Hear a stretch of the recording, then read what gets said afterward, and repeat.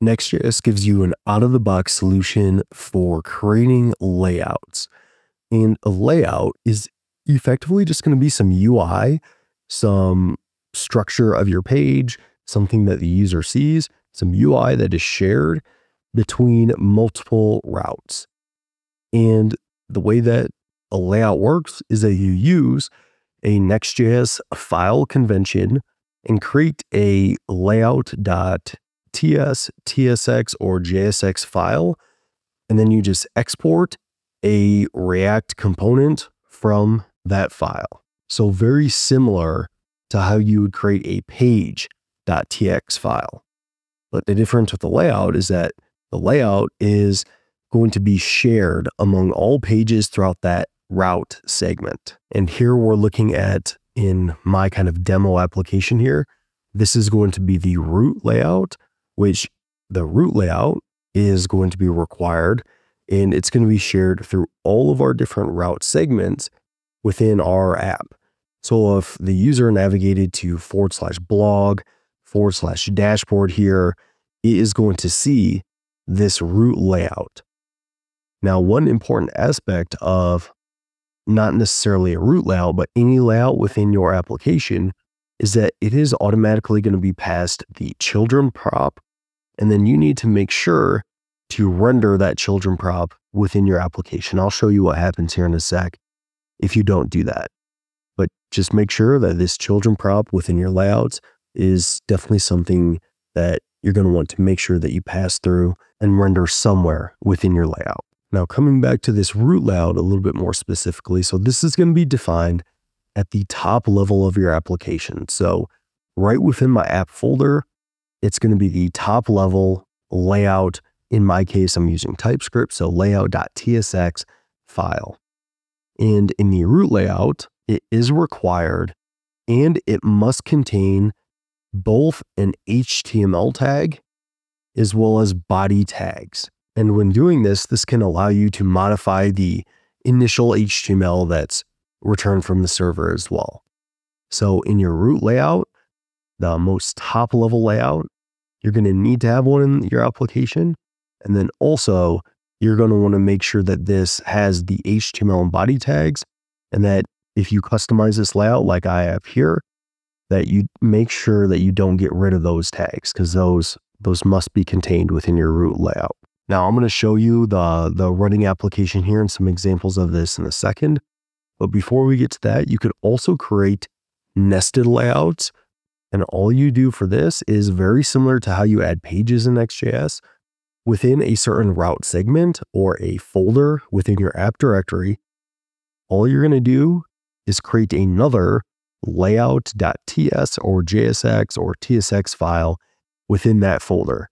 So here I have a dashboard folder or a dashboard route segment, and then a layout.tsx file within it. I'm going to click on it here.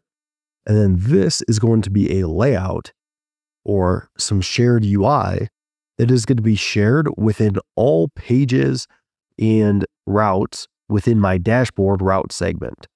So this layout right here within my dashboard, this is effectively going to wrap the page.js file within my dashboard, but it's also going to wrap my settings here as well as my about page. So dashboard/about and dashboard/settings are both going to contain the UI that is in this dashboard layout, because this layout is going to be shared UI for everything within my dashboard route segment. However, in my blog route segment that is outside of my dashboard, this is not going to contain this layout here because it's a sibling of my dashboard. It is not contained within the dashboard route segment. And then we can take this further to where within my dashboard, we have a settings route segment. And then within settings, we have another layout. So this is going to be a layout that is specific to /dashboard/settings. So it's going to be UI that applies to my settings page within my dashboard route. And if I took this even further and say you had /dashboard/settings/ I don't know, profile, then this layout here would apply to that profile page. And then just keep in mind that for this settings page here, all the way down with my dashboard / settings page, this page is going to contain the UI for my route layout. So my route layout is going to apply to everything within my blog route segment, everything within my dashboard route segment. And later in this video, I'll just kind of roughly go over some things that are good to know about layouts. And then it's also going to cover my about page, my settings page, and everything within there. Let's start with our route layout here and just look at what these kind of look like, the effect these have on a running application. So my route layout, it basically renders a header here with just a couple of links, a link to home, dashboard, and blog.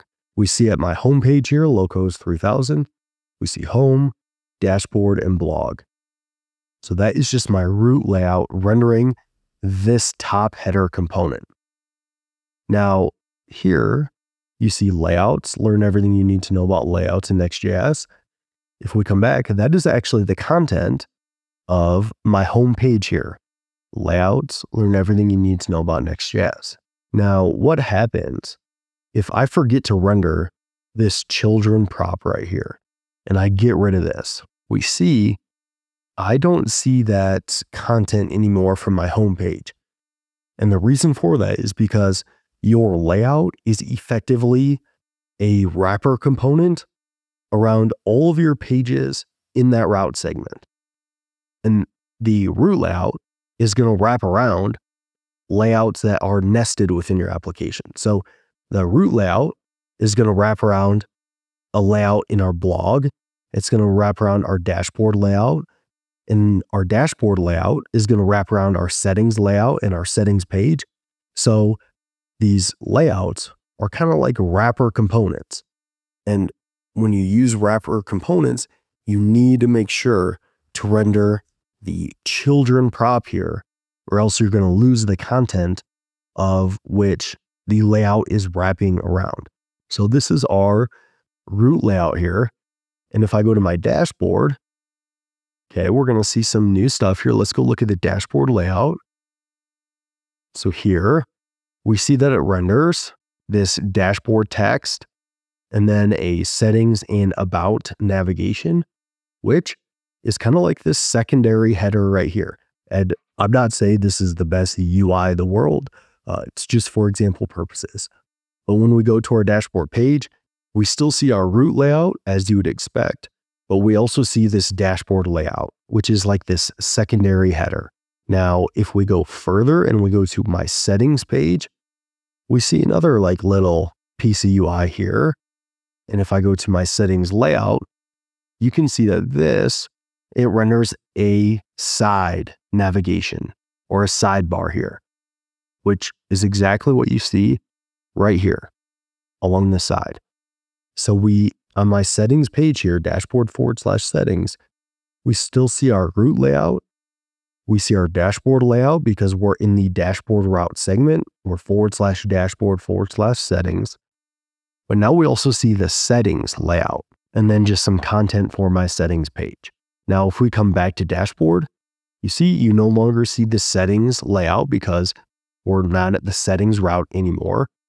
And then if I go to my about page, which is just / dashboard / about, we don't, of course, see the settings layout or the settings sidebar because that's specific to / settings, but we still see the dashboard layout as well as the route layout here up at the top. And then if we navigate all the way out of dashboard and we just go to / blog, you see this doesn't have a layout of itself.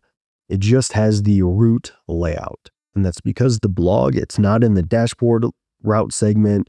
It's not in any other route segment that contains a layout. So it just has the route layout here. So fairly straightforward here.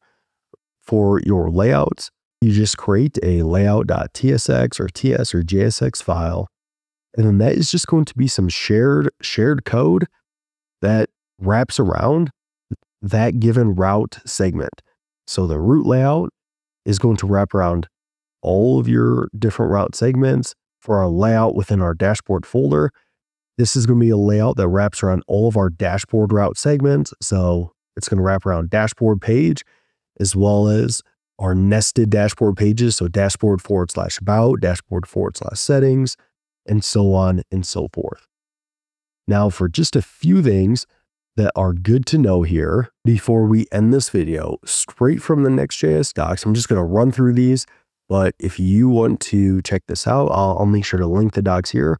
But as I've kind of mentioned, JS, JSX, or TSX file extensions can be used for layouts.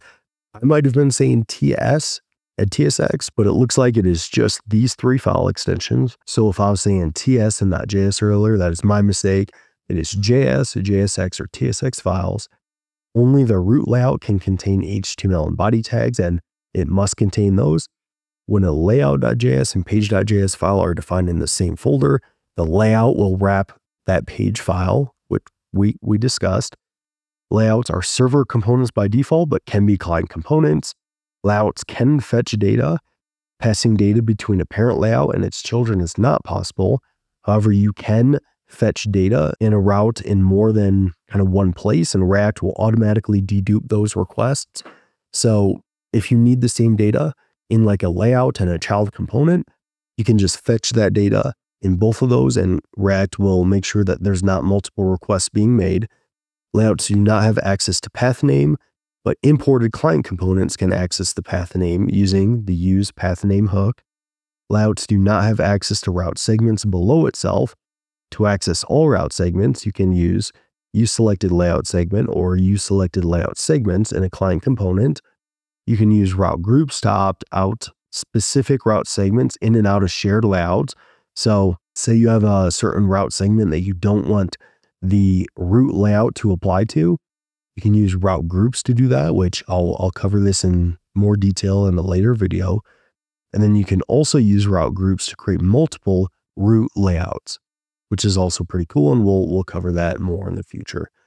So just some good things to know there, but hopefully this gives you a good kind of overview of what layouts are, and really it's fairly straightforward. It's very similar to using pages, but just for more so kind of shared UI between entire route segments. So thanks for tuning into this, and I'll see you in that next one.